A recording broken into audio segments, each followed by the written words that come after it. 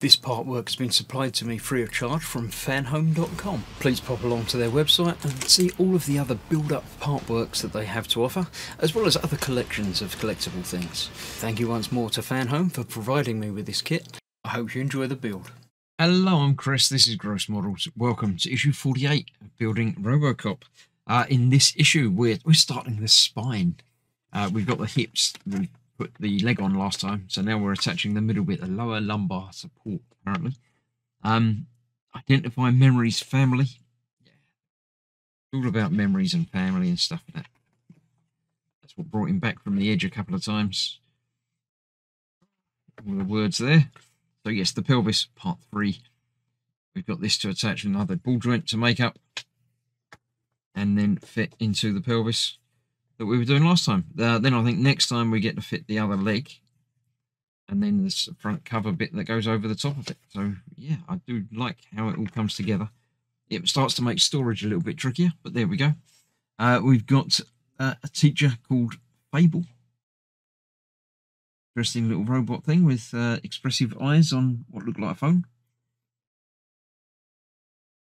Cool. I'm all for bringing technology everywhere. Here we go. Something about doing needles in stomachs. Edible robots. Yeah, it's inner space, isn't it? Here we go. All about that. Good stuff. Right, let's clear this out of the way and let's get this pelvis put together. Right, so we've got our parts. We've got the little socket ball joint thing, exactly the same as normal. We put the big one in first, then the little one, then the joint itself, and then that cover piece goes over the top there. We've got that held in place with 4 teeny tiny screws. Let me get my magnification on for those.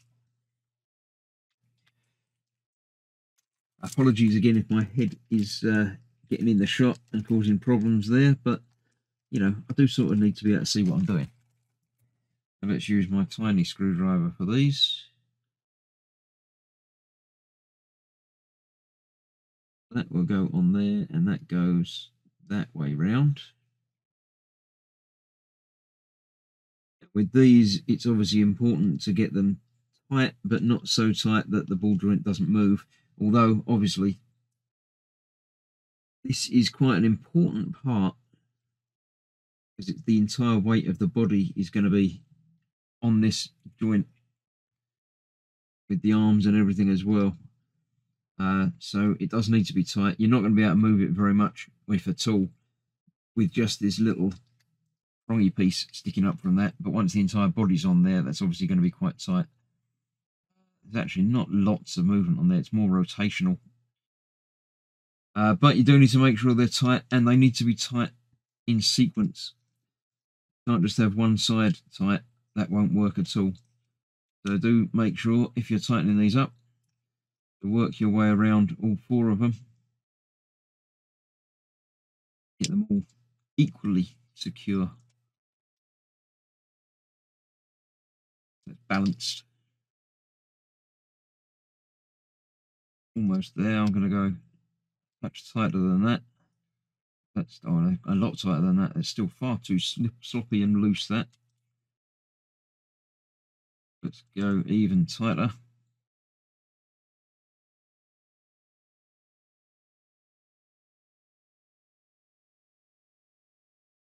Probably tighter than that. Yeah, that I can feel very tight now, but not quite tight enough. I do want that rotated that way, though. It doesn't matter which way around. No, it doesn't matter which way around that goes, but this has got to be front facing. Otherwise, we're not going to be able to do it up.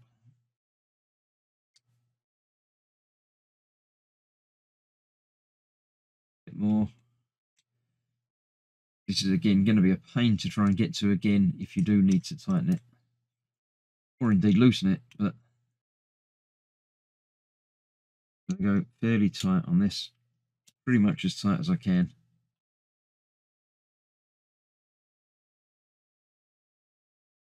There we go. So that is that, and now that, yeah, pretty much won't move my finger at the moment. That needs to go onto this bit here.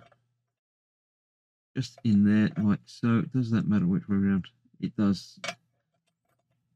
It has to be that way around, which is okay because then the screw hole's right at the front, which is a good thing. So that is held in place in there with 2 of these. Ooh. Make sure I'm still recording after dropping the foot on my buttons. Yep, you can still see what I'm doing here. So 2 of those are needed for that.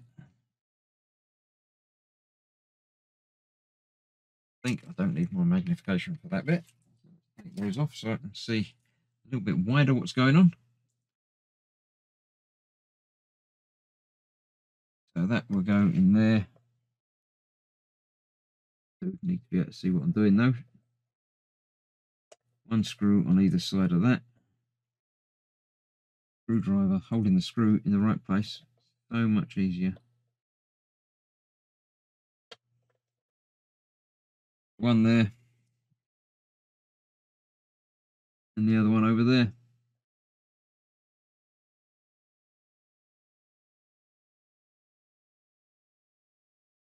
Good stuff.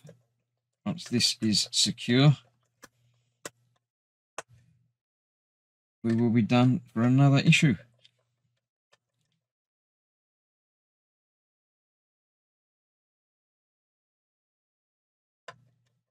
So I'm pretty sure. Broken. Is that the other one? Or was that the one that I already had broken? I shall go back and fix that as well. I knew that was going to happen. It's that loose little bit that's difficult all over the place.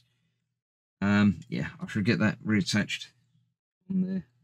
That's the one that was broken already. Right, I'll get that fixed up as well and come back and do the other one next time. So, thanks for watching. Stay safe. Be careful with your loose bits. See you soon. Bye for now.